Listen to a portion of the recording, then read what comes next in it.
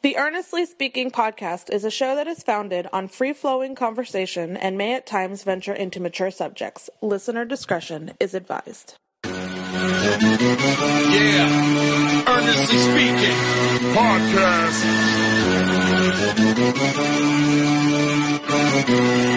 Let's get it. I'm a giant in New York, in Miami carry heat. So much more in store, my product can flood the street. Opinion Nation Godfather, CEO. Puff in the late 90s, gon' see me blow. Oh. Got my hustle on, no imitation of bad. Army of untouchables, Opinion Nation staff. Never an off season, homie, check the numbers. Heartthrob in my own right, supplying southern comfort.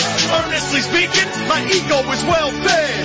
Earnestly speaking, you're too evil and no threat. See, I'm like a hurricane, you're a mild breeze. Earnestly speaking, leaving Eli a dynasty. Shake!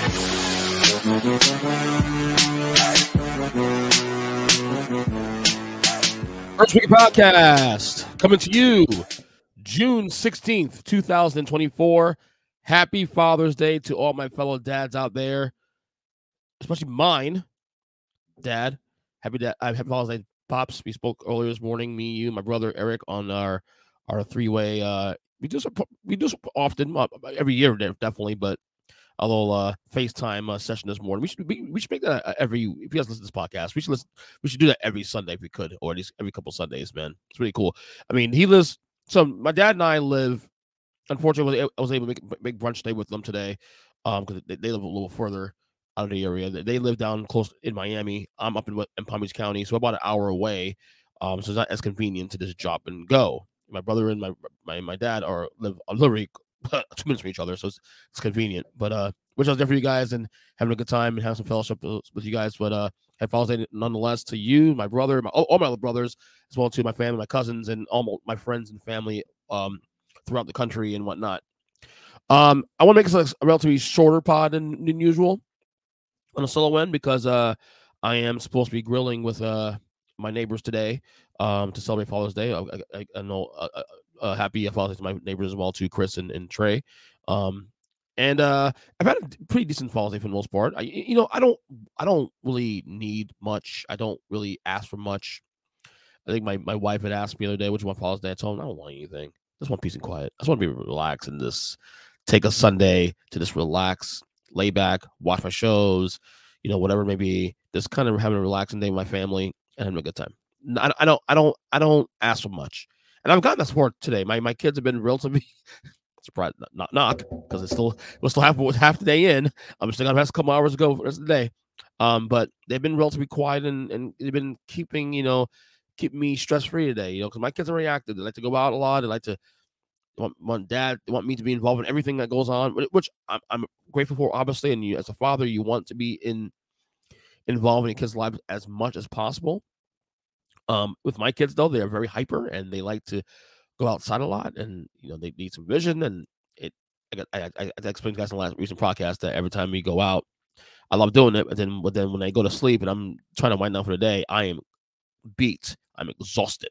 But today they've been good. They've been in the house most of the day, playing video games and watching TV. And I went outside for like an hour or so earlier, and then came back in, and that was it. So it's been a good day though. It's been really relaxing day so far. Hopefully we can start grilling and have some food today with my neighbors. As soon as I got this podcast. But a couple of things on my chest I want to touch on before we end this. Obviously NBA Finals did not end as I predicted. We will have a game 5 on tomorrow night, Monday night, Celtics and Mavericks. Just as I predicted, Dallas will bounce back. Look, people thought they're gonna get swept, and I said nah, because I think I think the thing is, the only thing worse than losing a NBA Finals is getting swept in the finals. And I think if anything, they don't want to have that on their the resume, you want to call it. We lost in the NBA Finals, but whatever. But to get swept in the NBA Finals too on top of that, yeah, I don't think the Mavericks want that.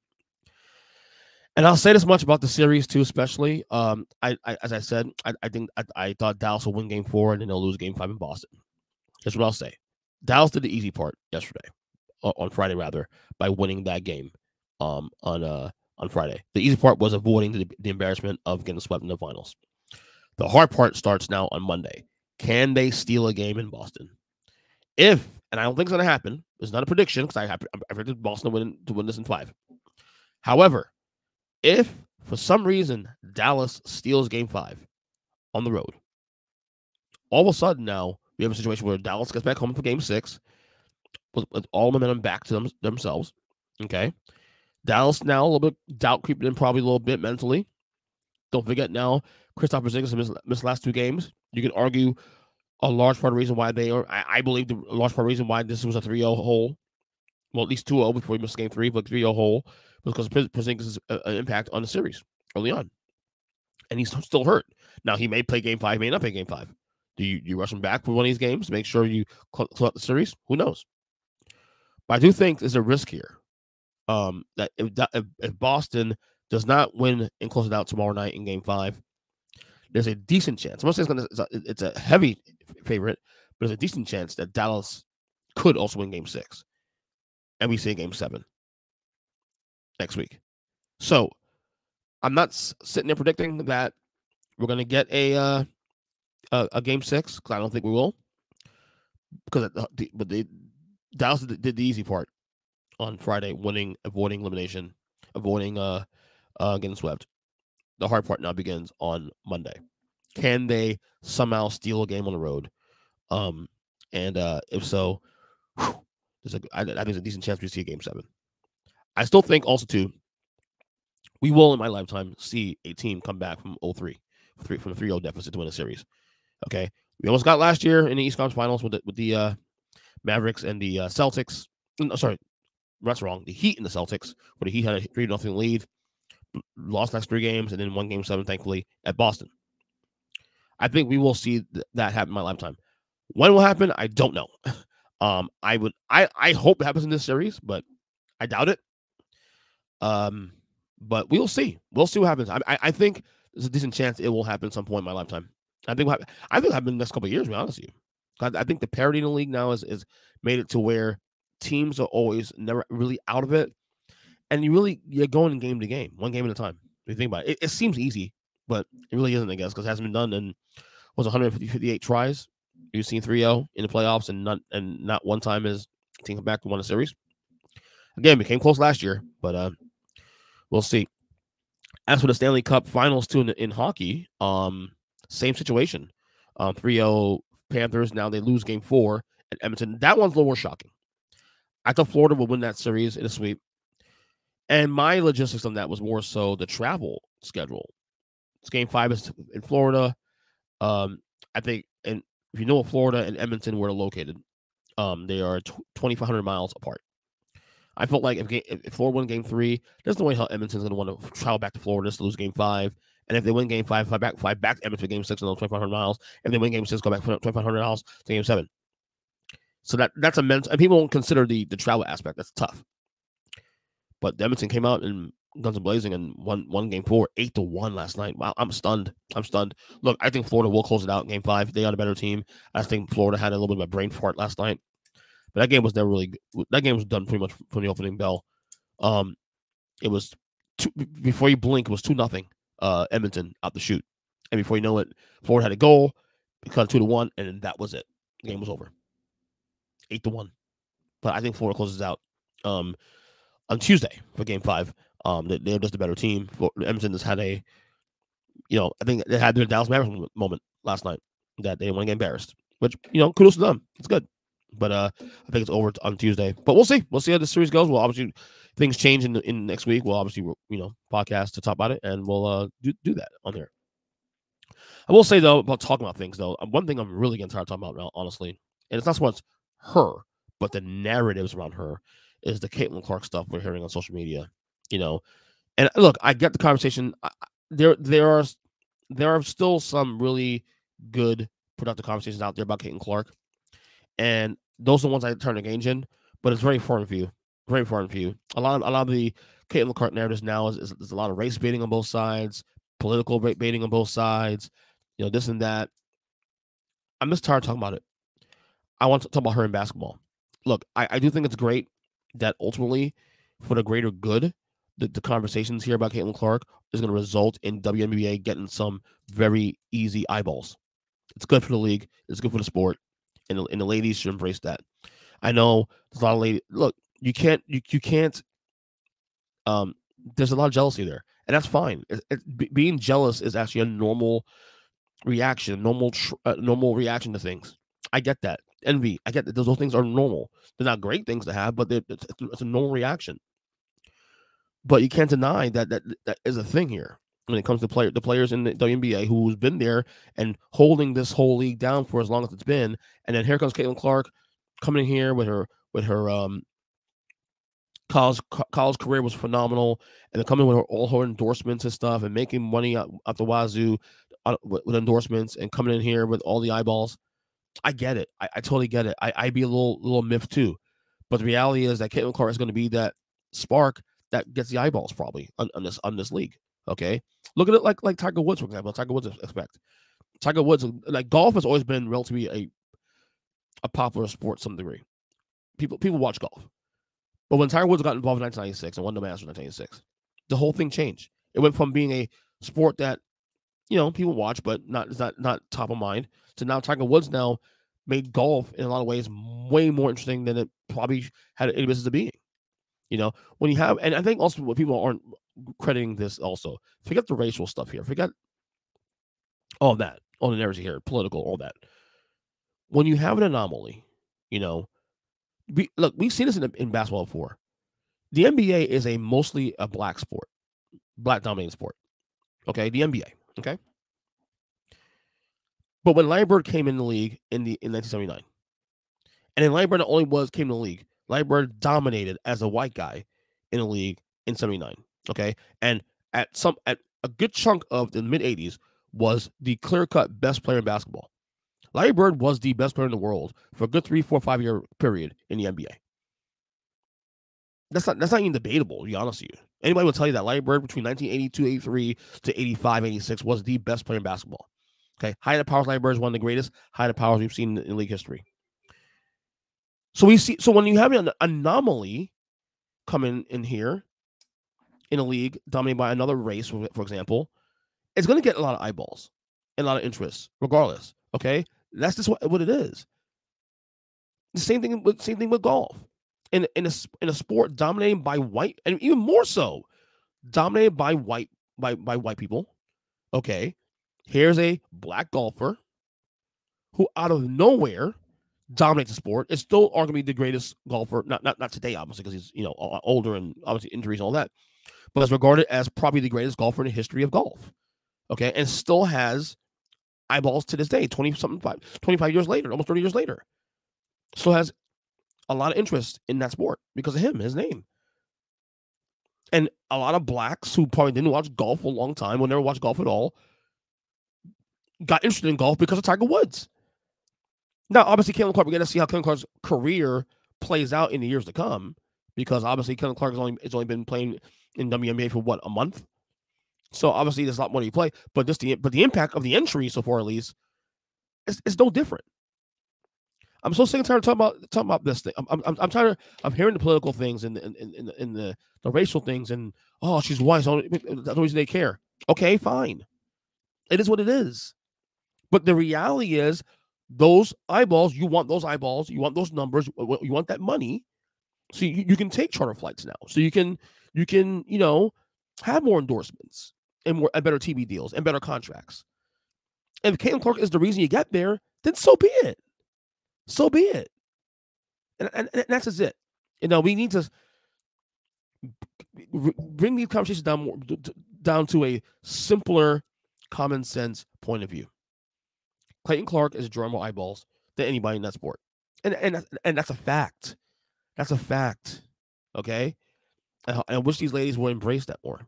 So that's my opinion. But overall, I'm just sick and done talking about it. People talking about Caitlin Clark's obligated to talk about these issues, and no, she's not.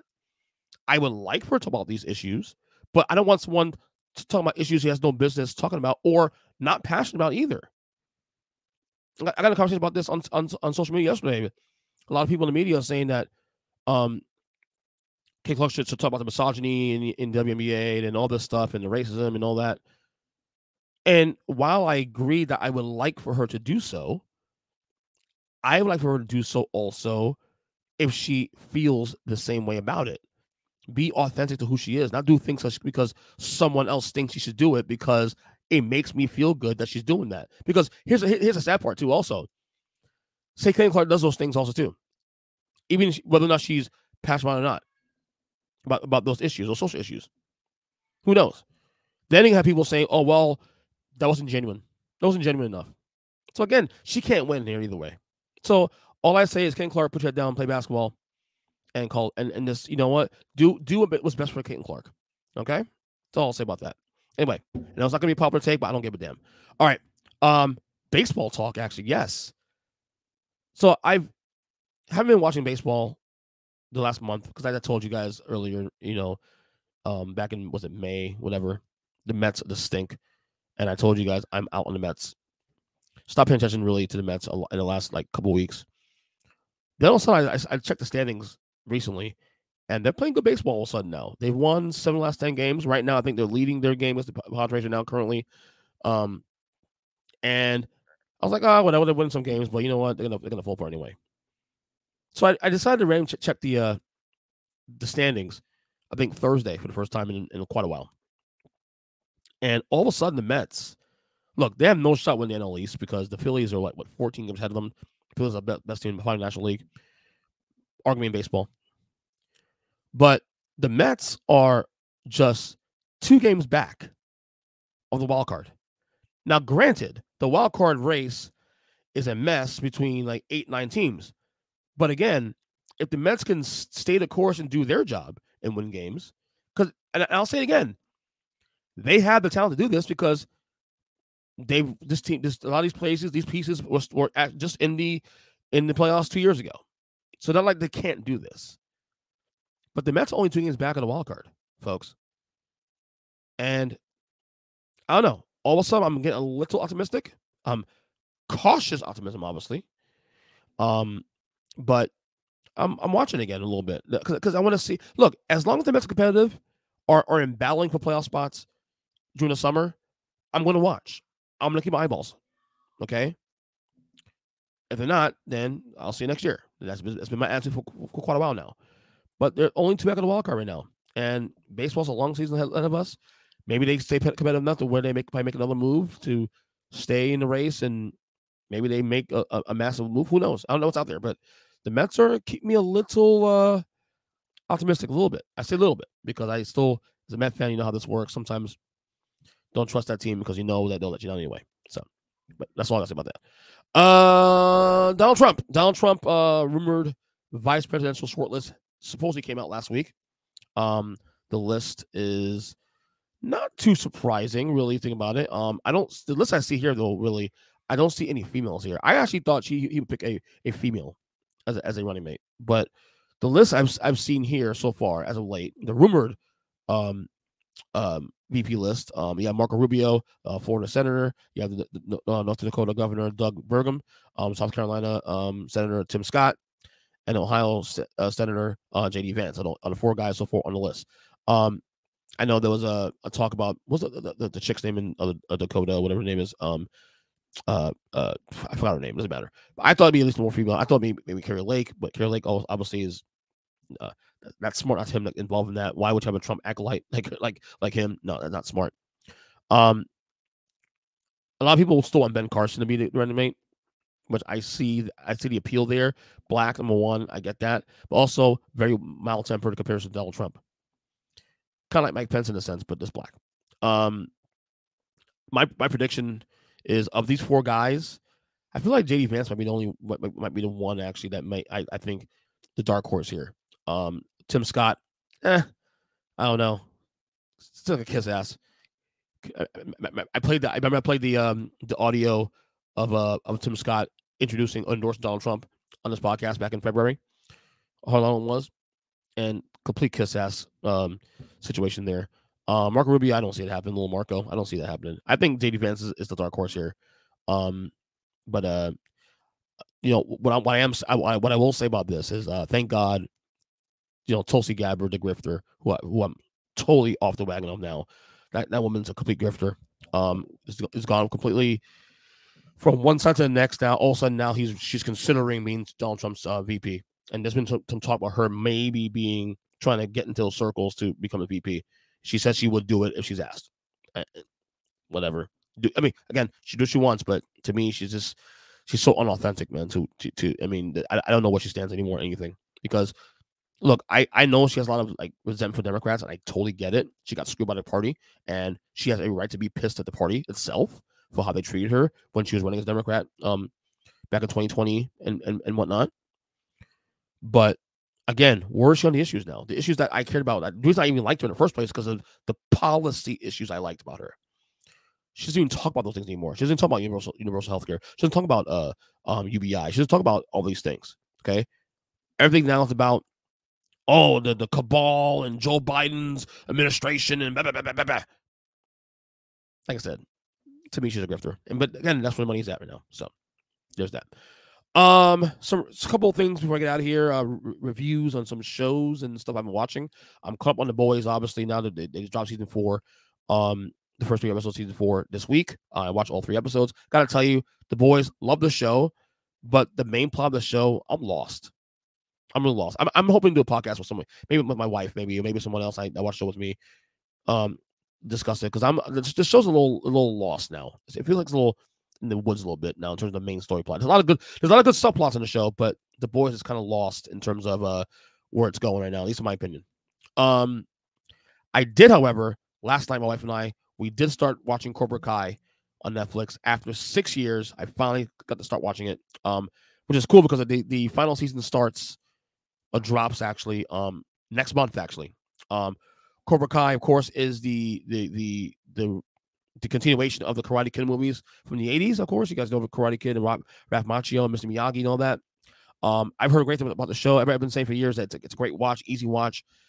My wife and I, we literally watched first 6 episodes of season 1 last night, real quickly. Episodes of like no more than 30 minutes long. I think episode 10 is actually maybe 35 minutes long, but that's it. But they under an hour, half an hour, a little more under half an hour, or a little less at times. Very easy watch. Love the storytelling so far of the show. Obviously, I review the show as I get through it and get caught up in all that. But I started that last night, finally, Cobra Kai, and I think there's 6 seasons into the show. But it's only 10 episodes per season, and again, each episode is what, 30 minutes ish. I'll give or take on average. I should finish that show literally probably next week or two, honestly. And then the last thing I'm gonna review here is I also watched on Peacock the Kurt Angle documentary called Angle. Kurt Angle, of course, if you're a wrestling fan, he's obviously one of the truly one of the great superstars in the history of WWE. But what I love about this documentary is that it didn't really focus. A lot of the documentary was like almost 2 hours long. The majority of the documentary focused on his life, and really, the majority of the documentary focused on, I would say, got about an hour and 20 minutes of this documentary focused mostly on his ascent as an Olympic gold medalist. He won the gold in amateur wrestling in 1996, and it focused on his childhood all the way through his journey into amateur wrestling. Now, obviously, there was focus definitely on his WWE career and all that, which obviously speaks for itself. But I love that because I learned a lot about him, the person, his background, his family background. They also got heavily into his, which I love too, because when his actual really peak of his WWE career is when I really stopped watching WWE for those 17 years. Like, I stopped watching 2002, and he was still top notch wrestler in 02, 03, 04, 05. Went to TNA for a couple of years, but they focus a lot on his drug addictions, his painkillers addictions. Remember, he broke his neck in amateur wrestling back in 1996, and a few times after that, even in WWE, he re-injured his neck. I think he broke his neck 3 times in the span of like 1 year between 2003 and 2004. And it triggered a addiction to painkillers, which he took a long time to get over, and it went really very, very transparent about his addictions and whatnot, him and his wife and his kids, and how that affected his whole life for a long time.